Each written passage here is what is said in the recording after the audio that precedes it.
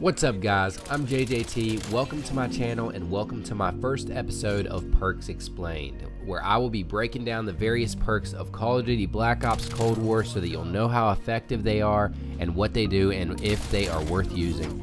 Today's episode is going to be about the flak jacket perk, which lessens the damage taken from enemy explosives as well as Molotov and combat bow flames based on the description. And I tested flak jacket against all the explosive and fire-based streaks and equipment that I could think of. Before we get started, don't forget to like the video and subscribe to the channel with notifications on, and if you're feeling particularly generous, you can support me through Patreon to help me continue to make content in the future for you guys while also getting a few benefits such as voting towards future content, asking questions for live Q&As in the future, and even having me personally analyze your gameplay with tips on how to improve. There will be a link in the description below, as well as a link to my Twitter account for those who want to follow me on Twitter. With that, let's go ahead and get started. Starting off with the Semtex and Frag grenades. I tested the Semtex and Frag grenades without flak jacket, and they were both able to kill with just one grenade if they were close enough to the target. For the Semtex, it seemed to be around 3.5 meters. The Frag seemed a little bit further than that. I didn't test these distances to be exact, so this is just a reference. It did seem like the Frag kills from a little bit further away than the Semtex though. When I tested them against flak jacket, the Frag was no longer able to kill with one grenade and took two grenades to kill. The Semtex was only able to kill with one grenade if it stuck directly to the enemy. Otherwise, it took two close grenades to get the kill with the Semtex also. Looking at the launchers, I was surprised to find out that neither the Sigma or the RPG are capable of killing an enemy even without flak jacket unless you hit the enemy directly with the rocket. This means that rockets are extremely weak against players in this game. Even more surprisingly, I found that with flak jacket on, an enemy can survive 3 rockets from the Sigma or RPG landing right next to them. It took 4 consecutive rockets from the Sigma and RPG landing right next to the target in order for me to kill them.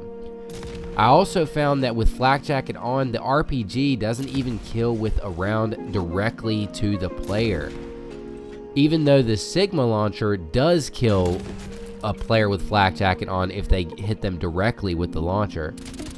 This seems completely backwards, as I would think the RPG should be better against players, whereas the Sigma should be better against aerial vehicles.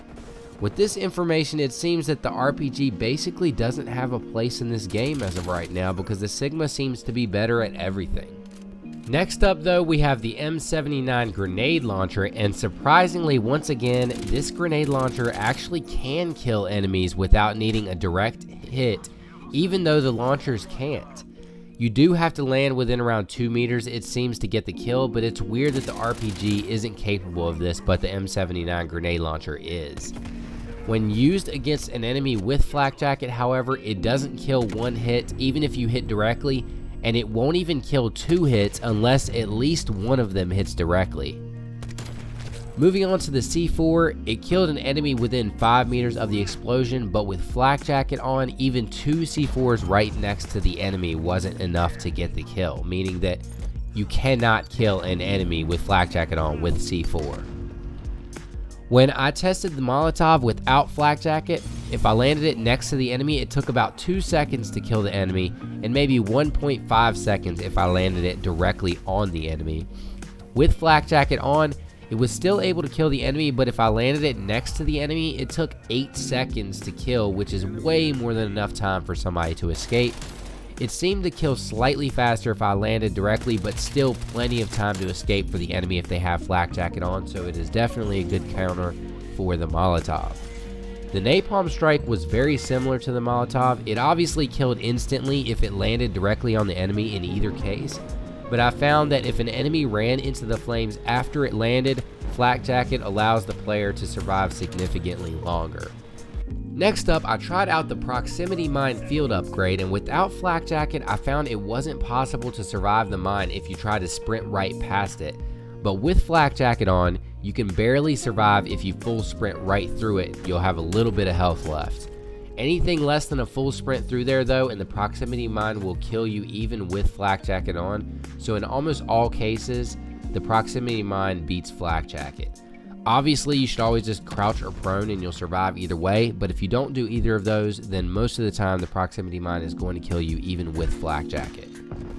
I tested the combat bow also, and without flak jacket, it killed the enemy guaranteed as long as I landed it within around 2.5 meters, and there was no way to escape the flames.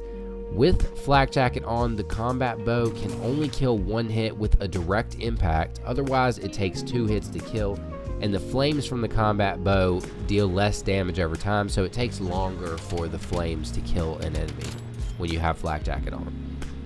I also tried out the RCXD and War Machine, and it surprisingly found that it seems as though flak jacket had no effect against either of these when I was testing.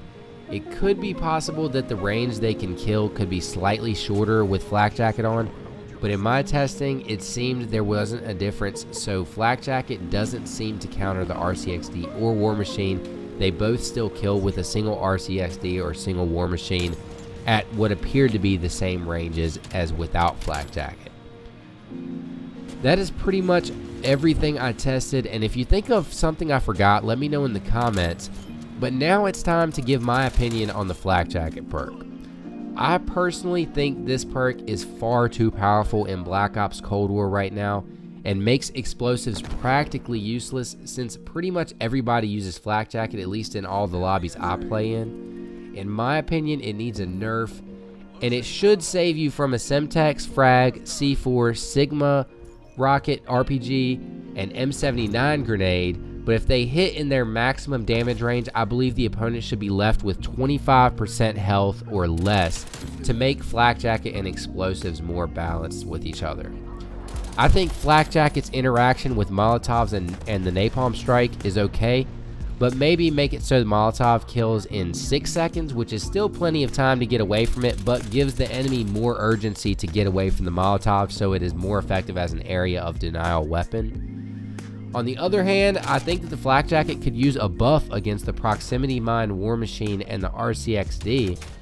I think Treyarch wants these streaks and field upgrades to remain powerful even against this perk, so I'm okay with the RCXD and proximity mine still killing one hit if you are very close to them with flak jacket on, but I think they shouldn't kill you otherwise, and I think the War Machine should take at least 2 hits against someone with flak jacket on. This testing also opened my eyes to how underpowered the launchers in this game are, even against opponents without flak jacket, and I honestly think the Sigma and RPG should both be buffed so that they can kill one hit without hitting directly against opponents without flak jacket.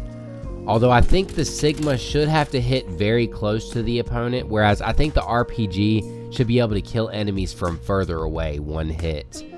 I thought it was really weird that it took multiple rockets with both of these in order to kill an enemy even without flak jacket, and it takes like 4 rockets to kill enemies that do have flak jacket on, which is absolutely ridiculous in my opinion. But these are all just my opinions based on what I found during my testing. But I would like to know what you guys think in the comments below. What, if anything, about my results surprised you? Do you think flak jacket is balanced? If not, what would you have changed? Leave your answers in the comments section below. Don't forget to leave a like and subscribe to the channel with notifications on to catch all my videos as they release. And I'll talk to you guys next time. JayJT out.